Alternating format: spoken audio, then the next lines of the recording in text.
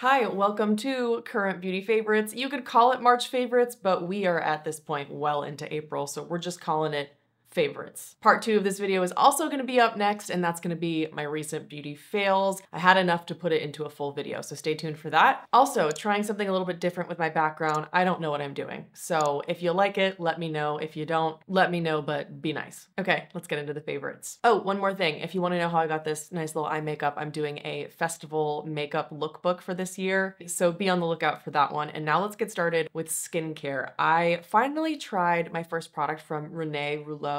This is their Better Than Balm Cleansing Balm. I love testing cleansing balms and cleansing oils. It's my favorite skincare product to test. And this is the most unique cleansing product I have ever tried. So they describe this as a dual phase cleanser. It's an oil to gel formula. And what's really interesting about it is it truly is like a thick gel. I'm gonna see if I can squeeze some out for you. Yeah, there you go. It is like a super thick gel, very viscous and almost like, I don't know how to describe it other than grippy or thick or like tacky. It's very interesting. It also smells like a spa. It has that kind of like lavender citrus herbal scent, and it's quite strong. So if you don't like your cleansing balms to be scented, I would probably skip this, but I haven't noticed any irritation with this. This is really, really, really effective. Like it removes everything. You're left with like the softest, smoothest skin. It's so interesting. And it really does transform from this like thick gel just into this milky oil. It's such a unique experience. I really like that it comes in a squeezy tube. You get 5 ounces of product, which is really great. This is my first introduction to René Rouleau. So if you like anything else, definitely let me know what else to try in the comments. If you've been following me for a while, you know I'm not a foundation girly, but I'm becoming a foundation girly because I'm finally just trying foundations that really work well for me and my specific preferences. I'm so glad I finally got to try the Armani Luminous Silk Foundation. I had tried it years ago, but I remembered it being so heavily fragranced that I just didn't want to irritate my skin. I have been wearing this every day and it has not caused any irritation for me. I really hope I can figure out what kind of fragrance causes irritation, because the fragrance that Makeup Forever and Dior puts in their foundation literally give me a chemical burn, but this one does not. I'll be brief because I know everyone's tried this already, but it is just thin and liquidy and so incredibly blendable. This shade 4.75 is a great match for me. And it sets to a natural skin-like finish, which is everything I've always wanted in a foundation. I'm not sure why it's called Luminous Silk and it says Perfect Glow Flawless Foundation. To me, oftentimes this actually looks more matte on my skin. Maybe it's because I wear a matte sunscreen, but I love it. I don't find it to be glowy. I don't find it to leave my skin dewy. I just look like my skin is skin and not makeup, and that's exactly what I look for. So this is now my #1 foundation pick, with the L'Oreal True Match being second place. The next product was recommended to me by, who do you think?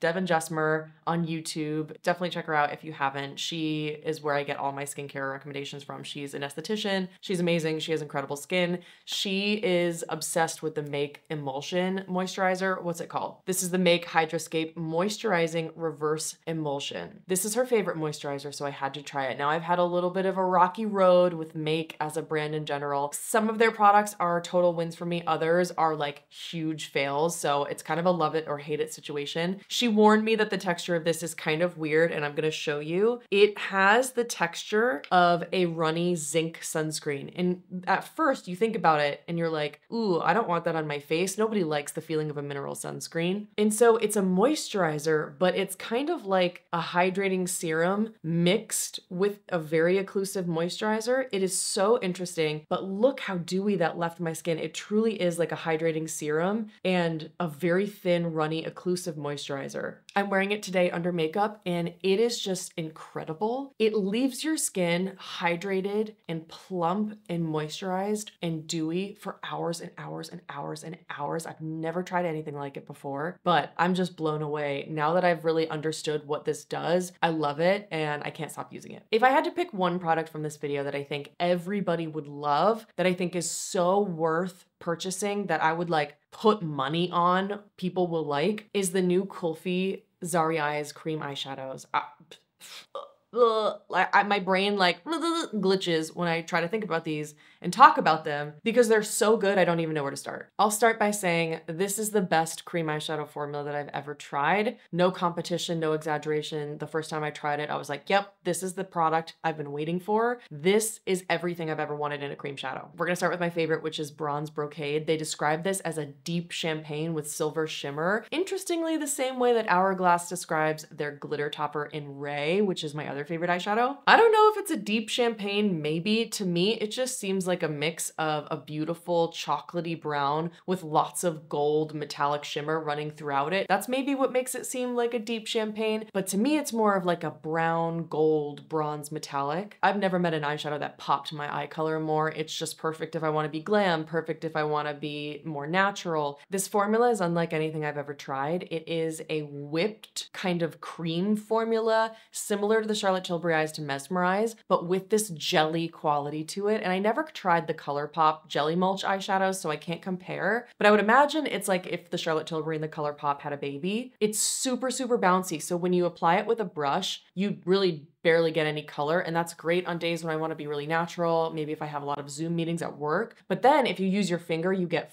full impact color. And these have such a creamy, like airy whipped formula. They are just the most blendable formula I have ever tried. If you are a beginner, you cannot mess these up because you get so much time to work with these before they set down. And then once they set, they are completely budge proof. I have worn these for 12 hours and noticed zero creasing and almost no fading. It's truly, truly a remarkable product. Like, I could not be more passionate about this. And Satara Sparkles is a gorgeous light pink shade with all this wonderful kind of silver and pink reflect throughout it. I truly can't get enough of these. I just really hope that they launch more shades. They have like a bright blue, a chartreuse green, they have a light pink and a cranberry pink, and then they have the bronze shade. I really hope they come out with a line of kind of like nudes from fair to deep skin, and I think that would just be such a bestseller once people start realizing that this is such an incredible product. Okay, at this point I'm rambling. Just take my word for it. Next, I've been really loving this lip balm from Ole Henriksen. It's new and it's the Pout Preserved Peptide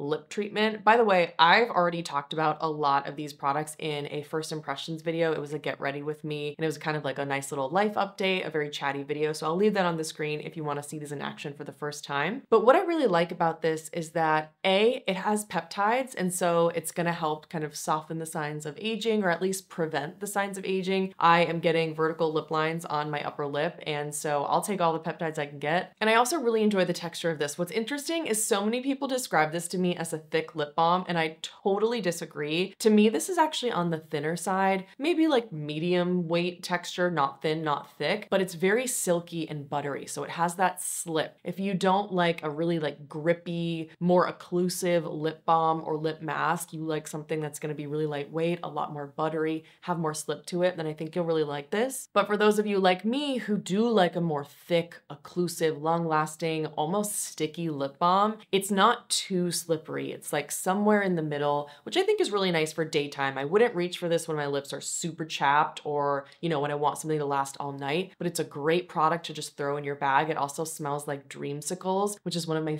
favorite childhood treats in the summertime, which is really nice. And I'm using this instead of my Rhode Peptide Lip Treatment. I loved the Rhode Beauty Lip Balms. Unfortunately, all of them turned really grainy over time and I had to throw them all out, which is such a bummer because it was a beautiful product and I actually preferred the texture of that more.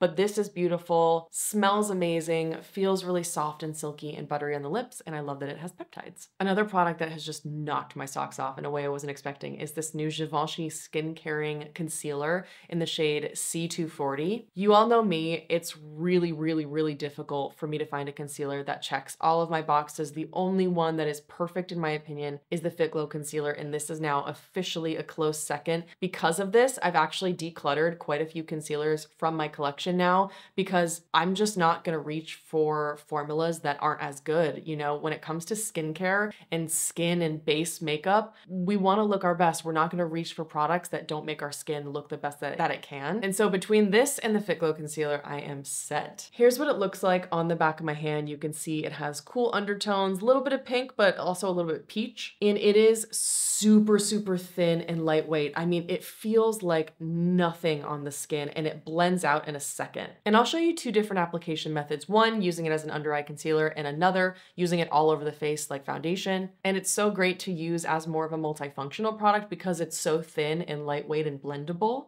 But I usually don't like those kinds of formulas because I find that then the coverage just fades away. But not with this. The coverage actually stays pretty beautifully medium despite how thin and runny it is. And with most really thin runny textures, I find that they emphasize fine lines. They're so thin that they kind of just sink into the skin. But not with this. This seems to blur the skin. It really brightens my under eyes without being like too bright. And it sets down to a beautiful natural finish, not matte, not dewy. It's just that perfect in the middle Goldilocks concealer. I can't get enough of it. The gloss I'm wearing today is just this AF94 Give 'Em Lip High Shine Gloss in the clear shade Do You See It? I got this on Walmart. If you don't know, AF94 is actually the more affordable version of Halsey's brand About Face, hence the AF. And I heard about this gloss from Julia Adams. I'm sure you all know her. She's pretty big on YouTube. And she said that this gloss really filled in vertical lip lines. And the second I hear that, I am like, purchase. And she's spot on. This is an incredible gloss formula. It's totally fragrance free. It's just a few dollars at Walmart. It feels cushiony and balmy and beautiful. And it's somewhere in between lightweight and having slip in a thicker, more grippy gloss. It's just kind of in the middle. And so I think that a lot of people will really enjoy it. And I just love that it smooths over those vertical lip lines and it makes my lips appear more youthful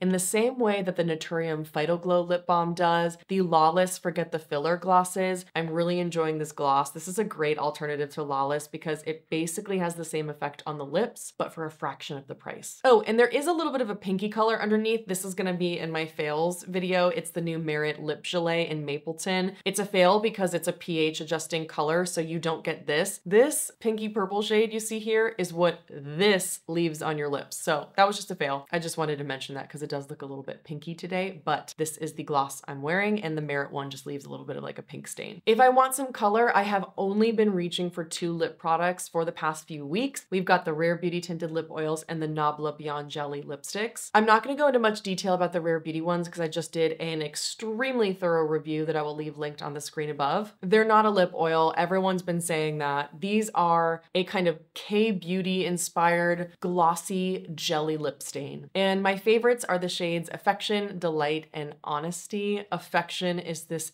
absolutely incredible berry shade. I feel so confident in it. I feel like it just makes my eyes pop. It makes me feel really sophisticated and chic, and it allows me to do a bold lip in a way that is both comfortable and long lasting because these do leave a stain. So I know that if it fades, I'm not going to be left with some wonky looking color. I just think that they really, really nailed that shade. My other favorite is Delight, and I actually don't have it with me because it's in my purse. I've been wearing it so much. I would describe it as a rosewood, and they do basically call it that. I think they say it's a rosy brown. It's like if you took a rose, a mauve, and a brown and you put it all together, you get something that is both wearable and muted, but also kind of bold at the same time. It's a really beautiful color. Absolutely love it. And then my other favorite, I think, is Honesty because it's just a really nice kind of middle of the road, medium pigment brown on me. It's not too orangey brown. It's not too yellow brown. It's not too gray brown. It just seems to be a really nice neutral brown that looks good on everyone I've seen try it. So this one's great when I want a little bit more of a softer lip look. And the other four shades here are beautiful as well, but they're all so incredibly similar that I honestly have like a hard time differentiating between them. And I think that's why they haven't really logged in my brain as favorites yet because they all kind of look the same. Interestingly, I love that I can't smell any fragrance. The previous Rare Beauty lip products I've tried just smelled and tasted really soapy and I hated it. But these aren't like that. They do have a cooling sensation from menthol, but for some reason I can't smell any menthol. They don't seem to dry or irritate my lips. And I just think that despite the weird marketing issue where Rare Beauty was probably already creating this as a jelly stain and then wanted to hop on the bandwagon of, you know, really capitalizing off of the lip oil trend. Aside from that whole thing that I don't agree with, I really love this product. If I want a more traditional kind of lipstick, but I want the comfort of a balm, I've been reaching for the Nabla Beyond Jelly Sheer Supple Lipstick. I don't know, it's a long name. The Nabla lipsticks. I purchased 5 shades, and you can check my YouTube shorts here where I applied all of them so you can see what they look like. But my favorite shade is Luz, which is spelled L-U-Z. And I've realized that this is basically my lip color. It's like a very, very, very soft, muted, kind of beigey mauve. So when most people will reach for a nude lip that's a little bit more beige, I've realized that this is my perfect nude lip shade. It looks like I'm wearing almost nothing. I just look a lot more polished. And so many people have been asking me what I'm wearing when I've been wearing this in my recent videos. And when I apply it on bare lips, I realize that it is almost my exact lip color. So this is now my favorite nude lip. And the formula of these is divine. As a reference point, they're basically the Glossier Ultra Lips, which is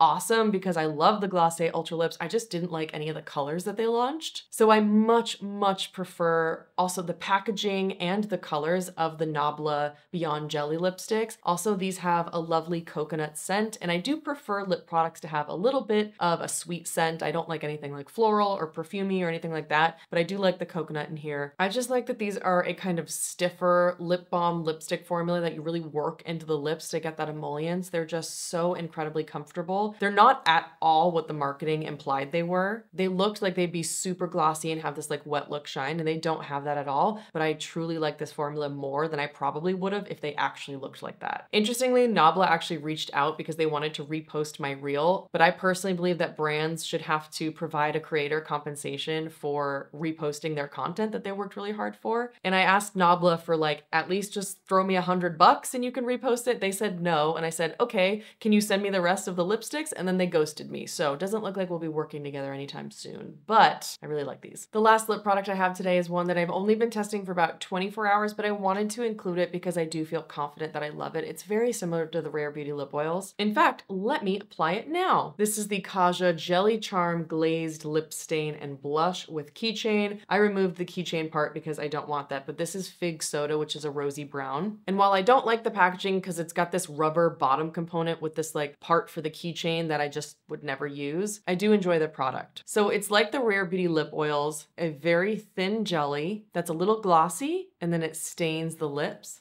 Unlike Rare Beauty, these do have a scent, little bit of a fruity scent, which I enjoy, and it's not too artificial and it's not too strong as well. And I'll just build it up so you can see 2 layers. These do layer beautifully. I was hoping for a little bit more brown. To me, it's just kind of a standard rose with maybe a little bit of berry, but I think it's a really beautiful color. These are a little bit less glossy than the Rare Beauty ones, but they feel very similarly, just kind of that like classic jelly stain kind of feeling. And then once the glossiness fades, you're left with a beautiful stain. And just like the Rare Beauty lip oils, I find that the stain on these is really even and beautiful. I just like to kind of pop on a lip balm so it doesn't fade throughout the day. And so far, very impressed. Just gonna add a little bit more of AF94. I have one blush this month I've been really liking, and it's the Jones Road The Best Blush in the shade Sandy, which is their most like neutral or muted or desaturated color. First of all, I really enjoy that the packaging of this is teeny tiny. I really don't like products that are super bulky, like my M Cosmetics Heaven's Glow Radiant Veil Blush. I love the shit out of that product, but my God, it's hard to travel with. So I really like that they made this super thin and they made it nice and small. I haven't compared like price per ounce, and so I'm not sure what the value is, but I just really like the size of these. I also enjoy that this formula is sheer but buildable, and I do use quite fluffy brushes when I apply powder blush so that they always go on sheer anyways, but I just really like having the control over something that is buildable. This is a classic Kate shade. It's just that natural, goes with everything kind of shade, a little bit muted, a little skin-like, a little bit pinky. It reminds me most in my collection of the MAC Glow Play blush in Blush Please. Very, very similar appearance on the cheeks, but this is a powder. Back to eyeshadows, we have 3 shades from the new Phytosurgeons Celestial Ceremony collection. My favorite being being Astral Atmosphere. I just love this color. It is like a coppery pink with tons and tons of bright silver reflex. And what's great about the Phytosurgence formula is that it's like a very, very thin, stiff balm. And so you just work your finger into it and you can get really thin layers, and you can just build and build and build and build those thin layers, and you can build it up to really high impact color and shine. What I like about the Celestial Ceremony collection over their other kind of capsule eyeshadow collections is that they included more glitter in these for a brighter shine, and that's really what I gravitate towards. This is the only Phytosurgence eyeshadow I've ever truly loved. And then they had their Weathered Woods collection, and all of that was very cool toned, very gray, very taupey, and I just don't really reach for those kinds of shades regularly. So I'm so glad they finally launched something like Astral Atmosphere. I do like Crystal Constellation as well. It's just a lot more cool toned than I was expecting. I thought it was going to be more of like a warm bronze, and I was really excited. As you can see, Crystal Constellation is actually quite cool toned and taupey. And I'll show you a clip on the eyes as well. It's really a beautiful shade. It's just not what I was expecting, but I can totally see myself reaching for this when I do want more of a cool toned smoky eye that isn't too taupey or too purple. It's something that still has, I don't know, a little bit of like kind of a dirty bronze quality to it, and I do appreciate that. And Starlight Symphony is just a beautiful kind of crystalline champagne shade. Great as like a sparkly glitter topper, but also just beautiful on its own if you want to do something with more of a bold lip and you want like a brighter eye. More eyeshadows, yay! The Victoria Beckham Eyewear eyeshadow sticks have been really impressing me lately. They just have a gorgeous, gorgeous, creamy finish. And the pigment is so smooth and even in these. And you get so much time to work with them and blend before they set down, but then when they do, they're budge proof. These are my 4 favorite shades. I already decluttered Trench, Bottle Green, and Pecan. Trench was just like way too close to my skin color. It did nothing. And then Bottle Green and Pecan were beautiful colors, but I just found them to be really stiff formula-wise. But Trench and then these 4 colors are super creamy, blendable, very soft. So the shade that I'm wearing today as an eyeshadow base is Macaroon, and it's this beautiful kind of lilac pink, a gorgeous cool toned pink. I absolutely love it, and I'm totally gonna be wearing it all summer. And surprisingly, my other favorite shade is Sunflower, which is this bright, warm yellow. Both of those are completely matte, and I feel like it's really hard to make pastel matte shades without it looking patchy, but Victoria Beckham launched a really sophisticated formula. And then the other 2 shades I love are Caramel and Oyster. Oyster is really nice. It's not your classic silver. It's got a little bit of warmth in it. So in some lights, it looks more silver on me, and then in other lights, it almost blends into my skin tone because there is a little bit of warmth to it. It's very interesting. I really like this color. And then lastly, I have Caramel, which is kind of like a deeper chocolate with a lot of gold shimmer running throughout it, so it looks like a bronze. It's a little bit deeper than I expected, but I'm not mad about it because I think it'll work on a wider range of skin tones. I love this one as a smoky eye, and again, they're just really beautiful, blendable, and they don't budge. The last 2 products are from Armani, which they had sent me in a PR package. I've fallen head over heels for their Fluid Sheer in shade number 2, which is Champagne. What I love about this is that it sets down, and it has a pump, so it's more multifunctional. You can mix it into foundation, into body lotion. You could put it on the high points of your face as a highlighter. You could mix it in with primer. You know, you really could do so much with it because it is a liquid formula with a pump. And as a highlighter, it's just so reflective, but without having any visible glitter particles, and it just sets down completely and it doesn't budge. I don't like highlighters that feel really tacky and balmy and sticky on the skin. I don't like when my hair sticks to my face, so I have to have a highlighter that's either a powder or a highlighter that sets, and this is perfect. I love it. I think this is tied for #1 favorite highlighter along with Charlotte Tilbury Hollywood Flawless Filter, and that says a lot. And then lastly, we have the Armani eye tints. These are so beautiful. These are what I wanted the Glossier Sky Washes to be. The Sky Washes were like hella patchy, but these are a beautiful sheer formula that has actually very smooth, even pigment. So great for beginners to use because, you know, it's not overly pigmented that if you're not great at blending, you then have a patchy looking eyeshadow. They're sheer, but they're smooth and even. And so you can build them up in layers and they look great. You get tons and tons of time to work with these and blend them before they set down. And they come in a bunch of different colors and finishes. My favorites being 20 and 22, which are matte, and then 44 and 9, which are shimmers. Those are all my favorite products of the past few weeks. Let me know if you've tried any of these. What are your thoughts? Stay tuned for Beauty Fails, which is coming next. And if you made it this far, thanks so much. I hope you're having a great day, and I'll see you in the next one.